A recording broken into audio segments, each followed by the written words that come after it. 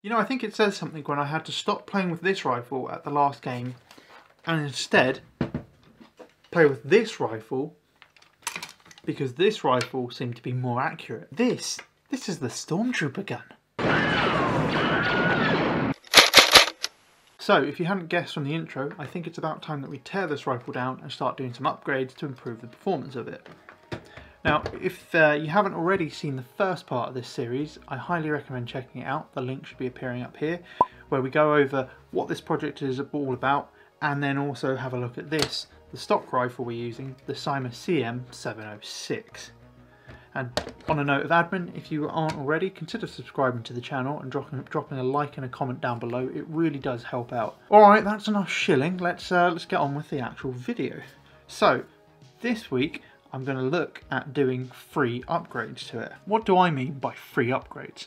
Well, in my book, a free upgrade means we're not going to use any new parts and only use consumables and a bit of time and elbow grease to try and improve the performance of the rifle.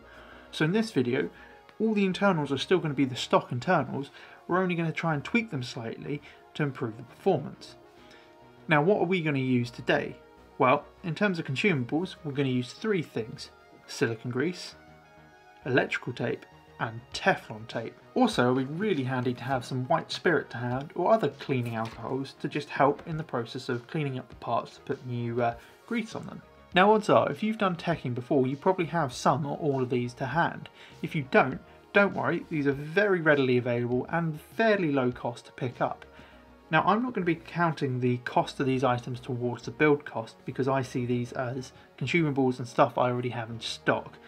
However, if you're only looking at around £10 to buy in all of this stuff to help with the project. And the best bit is, we're only going to be using a tiny amount of all of them, so you'll have left over for other projects at a later date. Right, with that out of the way, let's dive on in and get on with what we're going to do. Right, so now that I've got it broken down into the parts we want to focus on, I can now go over my kind of plan. So, step one is get the air seal in the cylinder up and make sure that this gives us a good compression. Step two is get the air seal up on the hop chamber and make sure that we're not getting any leaks there. And then step three is stabilising the inner barrel in the outer barrel to make sure that when the shot is fired, this barrel doesn't wobble about, because obviously that is going to add inaccuracies. So, I guess there's no real way to do this other than crack on with it. So let's start off by trying to improve the air seal in the cylinder. As we can see here, the stock air seal is alright, but not perfect. We can hear that the piston is slowly slipping forwards in there, and if we wait 10 to 15 seconds and release our finger, there is no spring tension left and the piston has already come all the way forwards.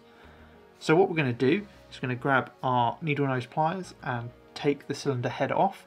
We're going to take out the internals and we're going to give it all a good clean down and try and remove the current grease on the piston and on the cylinder. Once the parts are nice and clean, we can then get a bit of silicone grease and rub it into the O-ring on the piston head. And for good measure, let's put some on the glide rings as well that are down the length of the piston. We're looking for a fairly thin and even layer of grease all round the piston, but not too much, because if we put an excess in, all that's going to happen is that's going to be blown down the barrel and degrade our accuracy. Once our piston is nice and greased, we can move on to the cylinder head. Again, there's an O-ring on that, so we're going to clean that off, and then we're going to look to re-grease it. Again, looking to use a nice coating, but not a too heavy coating, because any excess grease will eventually work its way down into the barrel. Once that's done, we're going to use a bit of Teflon tape wrapped around the threads to help add a bit of extra seal to it. Now, I know what people are going to say, oh, you should never use Teflon tape in your cylinder. This tech told me not to. Well, not really in AEGs, but in spring rifles where they're actually threaded on cylinder heads, it kind of makes sense because Teflon tape is used to help seal leaks on threads. So our aim with this Teflon tape placement is to not cover the O-ring and also not have too much in the cylinder area where it could block the nozzle. And our newly Teflon taped and greased cylinder head can be put back on and tightened down. Now let's check to see if our modifications have made any improvements. So once again, we're going to put the cylinder into the receiver and cock it and do the cover nozzle test. So sealed the end, pull the trigger. 1, 2, 3, 4, 5, 6, 7, 8, 9, 10. I'd call that a pretty good air seal now. So now that's out the way, let's move on to the hop and barrel assembly. First things first, let's tear it all down and give the barrel a good clean. Once that's nice and clean to a satisfactory standard, now comes the time of trying to improve the air seal. First things first, I'm going to use a bit of silicone grease on the barrel underneath where the hop rubber would normally sit. Now, the important thing here is to make sure we don't go too close to the hop window, because then silicone grease could end up in the barrel and degrade our accuracy. So I do it on the undersides and in front of the hop window. Once that's done, we can reinstall the hop-up bucking onto the barrel, but first of all make sure the hop-up bucking doesn't have any damage to it, which this one does not. And then we're going to wrap it all in Teflon tape to try and improve the air seal. Now I believe that this air seal is improved two ways. One, it helps seal the air in a bit because it's obviously wrapped up, so there's a less easy path to go down. Obviously the pressure will still blow it out, so this isn't 100% an air seal. But the other way in which it improves the air seal is it increases the diameter of the hop-up rubber assembly and therefore puts it more in contact with the hop-up chamber, which in turn puts pressure back onto it and hopefully will hold the hop-up rubber so it deforms less as the air pushes through it and therefore gives us a better air seal. So once that's all Teflon taped up, we can reinstall the barrel and hop rubber into the hop-up chamber and torque it all down. So the final part of this free upgrade process is going to look at stabilising the inner barrel in the outer barrel, and that is where our electrical tape comes in. So you would think that if you just stabilise it at the muzzle end, then everything should be fine as the barrel is pretty much held in place by the hop chamber. But if you think about it from a harmonic standpoint, that's probably not going to do too much, because the barrel itself can vibrate under the air pressure and BB travel going down it. So I think we should stabilise it in 3 different places to try and dampen it down a bit and make sure that the harmonics shouldn't affect the barrel too much. So to do this, we're going to tape just in front of the hop chamber, we're going to tape halfway down the barrel, and then we're going to tape just behind the muzzle, so we've got 3 points of contact and hopefully dampen down the barrel a bit. So what I try to do is start the tape from the bottom of the barrel and finish the tape at the bottom of the barrel. That means that we have equal number of layers all the way around the barrel, therefore it should sit pretty central in the outer barrel. So once we've done enough, what we think is enough layers, let's cut the tape and try and fit it in.